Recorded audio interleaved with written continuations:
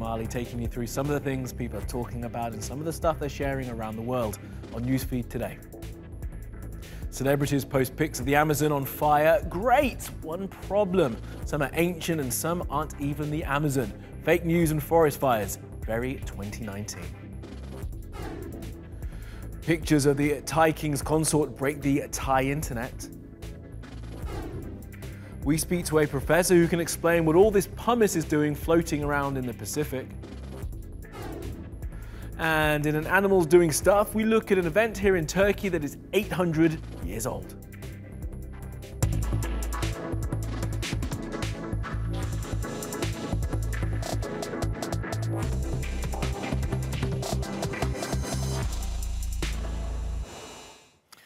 And top of our newsfeed, fake news and forest fires. You kind of miss the reports about all the fires in the Amazon right now. We've covered them a bunch of times on this show, but some of the stuff you may have seen come across your timelines may not be entirely accurate. And that's a problem, not only because fake news is a plague in and of itself, but also because with such a serious situation, the way it's reported needs to steer clear of histrionics that lean toward falsehoods to make sure you, the viewer, get the info without being overwhelmed, because overwhelmed by detail can lead to people being disinterested. Here's Ezra. The severity of the fires in the Amazon have caused a global outcry. World leaders and celebrities have shown their concern on social media. But some of the pictures shared may not be what they seem, like this tweet from French President Emmanuel Macron, which shows a picture that's 16 years old. Actor Leonardo DiCaprio used the same picture. And this post by football star Cristiano Ronaldo isn't even in the Amazon. Celebrities Jaden Smith and Madonna took to their social media accounts with a photo that's 3 decades old. The Brazilian space agency INPE has registered 72,843 fires this year, the highest number since records began in 2013. There's been an 83% increase in the number of fires in the Amazon over last year, with 228 megatons of CO2 released into the air, the highest amount since 2010. G7 countries have pledged $22 million to help fight the fires, but Brazil has rejected it. Macron offers aid from rich countries to the Amazon. Does anyone help anyone if it's not a poor person without something in return? Why do they have an eye on the Amazon? What have they wanted there for so long? A week after NASA posted the satellite images of the Amazon fires, people on social media are asking about fires in Africa. Over a period of just 48 hours, the weather source recorded 6,902 fires in Angola and 3,395 in the DRC. These satellite pictures aren't fake, but we might not have the whole picture, as this land being burned in Africa isn't all forests. Some belong to farmers. So perhaps what they call virtue signalling isn't enough, and we may just need to start checking the facts ourselves. Okay, let's take a look at some of the other things that caught our eye on social media. Now, this is a statue of Terai Trent. She's an academic from Zimbabwe and has been immortalized in a bronze in Manhattan as part of a project called Statues for Equality. Her likeness stands alongside ones from Oprah, Nicole Kidman, Jane Goodall and Tracy Dyson. The project aims to increase the gender balance in public artworks, so women make up a tiny percentage of statues in New York City, just 3%. Now, it's 3% in London too, where there are more statues of men called John than there are of women. Well, these are photographs of the consort to the Thai king. Her name is Sinit Wangvajirapakdi, and as you can see, she's sewn in a flight suit, in a jet, looking at a dog held by the king, and in various other shots. These pictures were released by the Thai royal family, and they caused the site they were released on to crash. So many people wanted to see them. Now, she's the first person to hold the position of consort in 100 years. King Vajiralongkorn married his third wife, Queen Sathida, in July. I'm not sure what kind of message the palace wants to give, but I think they want to show off her activities. I'm quite surprised that they released pictures like that. It creates a bad image for the monarchy because of those inappropriate pictures. The Brazilian President Jair Bolsonaro posted a disrespectful comment about the wife of the French president on Facebook because it's 2019 and that's what world leaders do now. President Macron has responded saying the comment was extraordinarily rude and sad, and he said this. And it seems that yesterday he decided it would be a good idea for his minister, and this has never happened in France, for a minister of the Republic to insult any leader whatsoever, to insult me, and for himself to make some comments that were extremely disrespectful about my wife. What do you want me to say? It's sad. It's sad. It's sad, first of all, for him and for Brazilians. I think that Brazilian women are without a doubt ashamed to read this from their president. I think that the Brazilians, who are a great people, are a bit embarrassed of his behaviour and expect for him as president to conduct himself properly with others. Since I have a lot of esteem and respect for the people of Brazil, I hope they will very soon have a president who is up to the job. And a photograph of Melania Trump nearly kissing Justin Trudeau is being used by people on the internet to mock President Trump. There have been many memes of that image under the hashtag Melania loves Justin.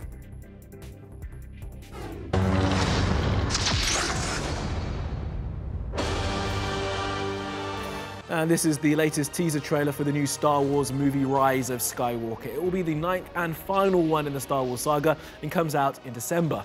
Now, since this thing dropped, it has drawn millions of views and countless comments as fans try and dissect what is going on and what the story will be. Now, I'm not going to do that.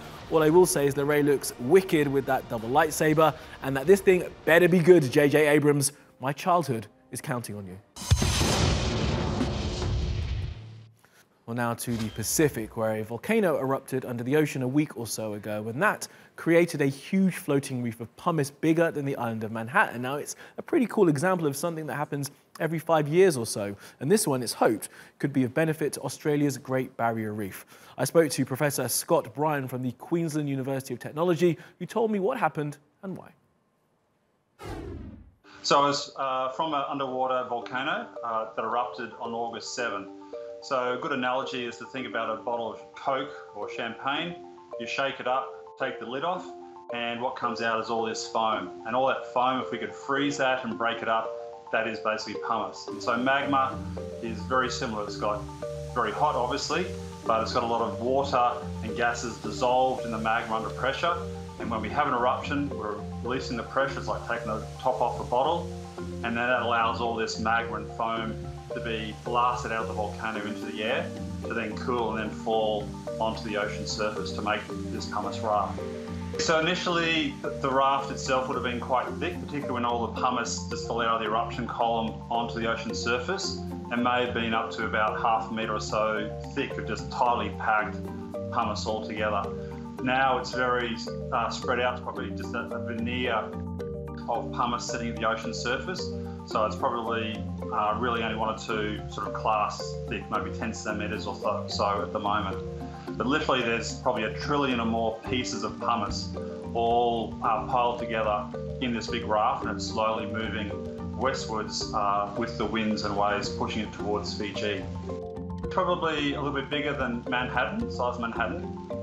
This raft, this eruption was sort of normal for a Tongan eruption that we've seen in historic times, but overall it's a fairly small one. But despite that, certainly about a week ago, it was covering at least 150 square kilometres of the open ocean, and over the coming weeks and months, that pumice is going to spread out more and more across the ocean. In the next couple of weeks, it's going to arrive in the southern islands of Fiji around the Lau group, and that's where this pumice will first come into contact with coral reefs and islands. And in those environments, there'll be a lot of larvae in the water, which can attach to the pumice and then start to grow. And so what's going to happen is this pumice is going to become a vehicle for shallow marine organisms, and they're going to hitch a ride and travel up to 5,000 kilometres or so across the open ocean to eventually arrive in the Great Barrier Reef region and along eastern Australia. And so this is a mass transit mechanism for shallow marine life to be transported long distances fairly quickly at speeds of maybe 15 or so kilometres per day across the open ocean.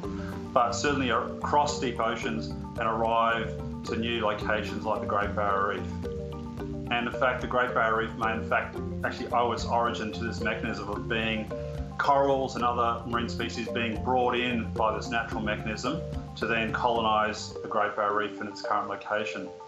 So it's certainly providing communication and a continual supply every 5 years or so of new individuals and life that live on coral reefs into the Great Barrier Reef region. So we're quite concerned with climate change, with cyclones, that their frequency might be increasing in the future, and therefore the coral reefs may have less time to naturally recover. But this is a potential mechanism that helps give it a bit of a boost, bringing in millions to billions of individuals of many different species that live on coral reefs to find a new home in the Great Barrier Reef region. Okay, let's keep spinning around the world now for some other stories you need to know this Tuesday. A new report says that more than half of all attempted logins to social media, 53%, come from scammers trying to access your account. They do so to try and then use your details to access your bank accounts or other sensitive and valuable areas of your digital life. According to the report's authors, $21 trillion in damages will be caused by the year 2021 as a result of cybercrime. The Cherokee natives of America were forced from their land by the US government in 1836. They were driven from what is now Georgia to Oklahoma in what became known as the Trail of Tears. As a way to appease them, they were promised a seat in the US Congress. They refused to participate in a government that had treated them so abominably. But now, 200 years later, they've taken steps to claim that seat. They have nominated this woman, Kimberly Teehee, as their delegate. Now, Viola Davis is one of the best actors out there right now, and she will play Michelle Obama in a new TV series called First Ladies.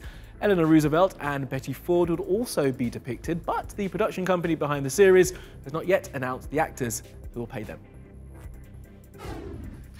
And meat-free burgers was one thing, but this is a step too far. KFC are testing chicken-free chicken wings and nuggets.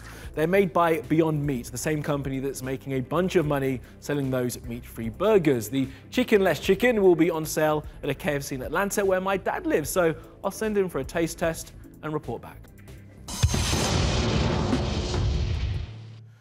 And now for an animals doing stuff from here in Turkey, and this one is really old, more than 840 years old. Now, our resident Turkish folklore expert Betul says it's based on a myth about a shepherd and the woman he wanted to marry. She was the village chief's daughter, and the chief said his daughter could marry the shepherd if he could feed his sheep with salt for 3 days and then make them swim across the river without drinking. And so the legend and this event was born. Have a look.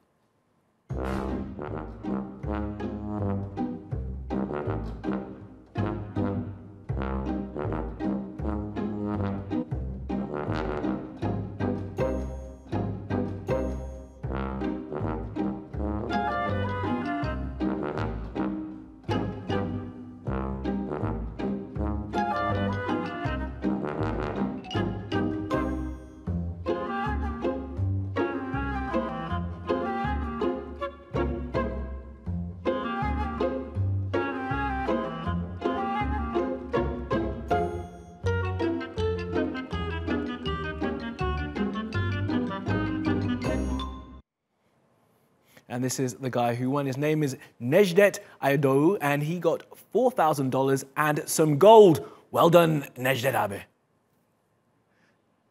And that will do from the Newsfeed team. Reach out to me with your questions, comments, complaints, and suggestions. You'll find me at Kamali Melbourne. You'll find us 24/7 on YouTube. You can subscribe to our channel, and you can follow me on Twitter. Follow, subscribe, and add, and I will see you again tomorrow.